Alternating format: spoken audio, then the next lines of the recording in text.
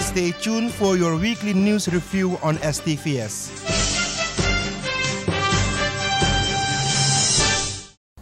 Welcome to the news review in English. I'm your presenter, Dakota Simpson. Our first item for review this evening is that the officers of the Police Force of Suriname, KPS, who are members of the police union, are dissatisfied with the work of the union. At the General Assembly on Friday, June 18th, they expressed their dissatisfaction. This meeting had been postponed 5 times. The police union members are discouraged because they want to be better appreciated. What also bothers them are the transfers that often occurs without notifying the employees. Another sore point of the police is the overtime policy, which is carried out by the government and not by the police organization itself. President of the police union, Robbie Ramjiwan, says that members have submitted a motion in order to bring about a change. The police officers also waited for 2 years for the implementation of the housing project in Vredenburg, Pepperpot and Houten. They are also dissatisfied with the promotions within the force, which they believe are long overdue. According to Ramjiwan, the papers for promotions are already sent to the Minister Edward Belfort of Justice and Police, but the minister is claiming the opposite. In an interview earlier this week, the minister indicated that he hasn't received any submissions for any promotions. More than 200 recruits are also waiting for promotions to become junior police officers since last year, December. Another item for review is that on Thursday, July 17, the traditional authorities from the Upper Suriname region officially informed the government about the death of Grangmang, or Chief of the Saramacanas, Belvon Aboykoni. This happened in the cabinet of the President, Daisy Botesa. Advisor of the Council of Ministries, Jules Waden-Bosk, received the delegation on behalf of the head of the state. The Minister of Regional Development, Stanley Bettison, was present at the time of their visit. Chief Captain of the area, Albert Aboykoni, indicated that there is still no date planned for the funeral, because the tribal leader must determine that within the next 3 months. According to tradition, Amarun Grangman should only be buried 3 months after his death. Both Minister Bettison and Mr. Waden-Bosk promised that the government would contribute to the funeral. During the visit, the budget of the funeral was also discussed. Grangman Belvon Aboykoni passed away on June 24 at his home in Paramaribo. The body of the deceased Grangmang is laid out in his residence in Asidon Hopo. And in other news, Suriname now has an official Traffic Safety Month. August 15 to September 15 is the period that was legally determined by the Minister of Justice and Police, Edward Belfort, to demand responsible behavior in traffic. This document was adopted last month by the minister. Director of the ministry, Ines Huizen-Sedney, shared this on Thursday, July 17. The Education Department of the Ministry of Justice and Police had a briefing about the Safety Month on Thursday, July 17, with different organizations, companies, and other stakeholders.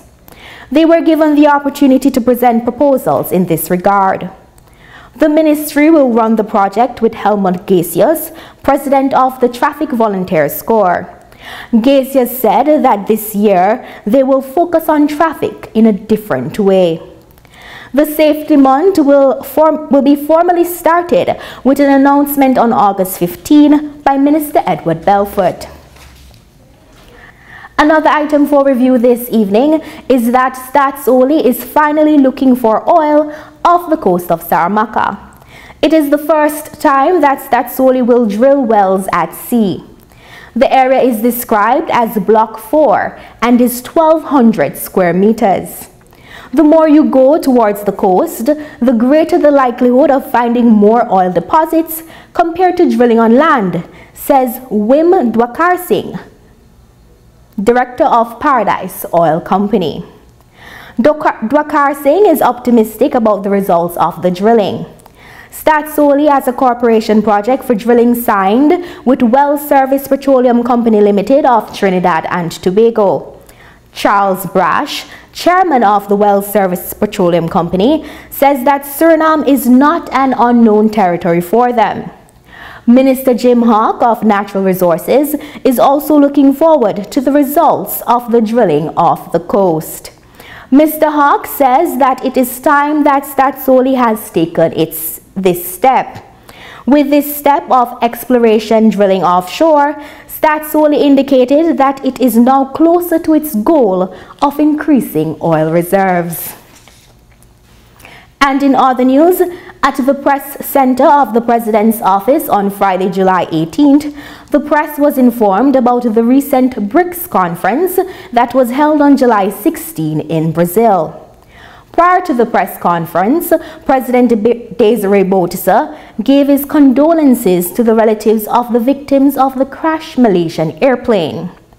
During the BRICS South America Conference, some good results were achieved from which Suriname as a Caribbean country will benefit. At the meeting, it was decided that South American and Caribbean countries should be informed about the results. The head of state stressed that Suriname should make use of the enormous opportunities that will be created. Furthermore, it was also decided that another foreign currency should be used to counter the US dollar, which is used as an anchor for the economy. Another item being reviewed this evening is that Rosabelle Gold Mines NV has a significantly lower net profit in 2013 when compared to 2012. The profit was, for 2013, $57.3 million US, but in 2012 it was $210.9 million US. The company indicated that gold prices in 2013 has been below $1,500 per ounce. The price of gold has shown a downward trend for a while now. On Saturday, July 19th, at the General Assembly, these figures were presented to the Vice President Robert Amirali and Minister Jim Hawk of Natural Resources.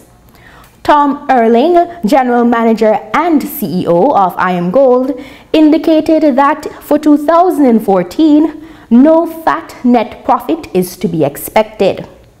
The Minister of Natural Resources indicated that the meager profits are not only due to falling gold prices. And in other news, last Monday, the Rumas Foundation officially opened the UC Amelia Family Coaching Unit. Family coaching will yield greater returns for families and Suriname, says Rumas Director Emmy Hart.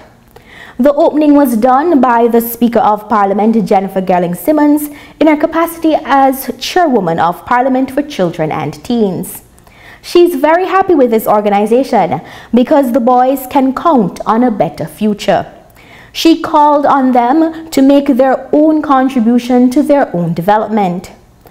Prashant Lutawan is one of the pupils of the Rumas Foundation and has successfully completed the behavior training.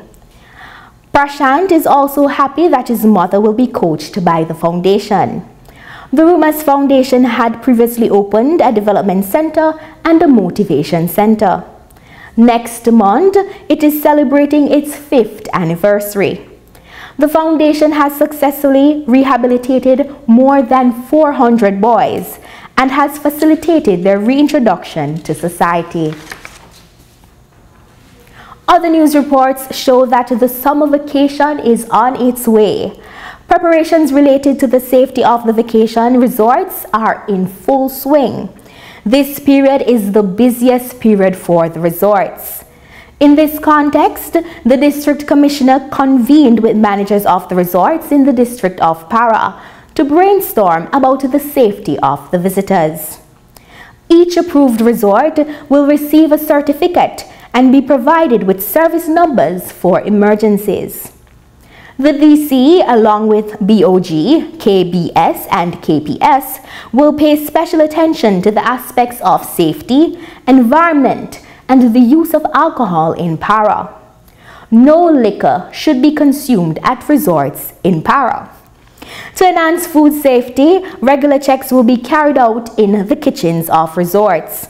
Furthermore, places with swimming accommodation are required to have markings in the water to indicate the depth. The Police Force of Suriname, KPS, will, like last year, perform safety checks on places unannounced. In connection with the launching of the Health Project, Para Health Promotion Tour, an alcohol-free day will also be introduced. On that day, no alcohol should be used or consumed at resorts in Para. Another item selected for review is that next year, the National Army NL will have its own museum. This will be realized if all goes according to plan, says August Bohe, Sergeant First Class in charge of the museum to be established. The commander of the 1st National Army was Colonel Ingwe Elstack. He served in that position from 1975 to 1980. A portrait of him will be the first to be placed in the museum. Then that of the other commanders will follow. In concluding our review this evening, Minister of Education Ashwin Adin is considering another approach for the School Ready Kids project. A working group was set up last Tuesday to brainstorm about this.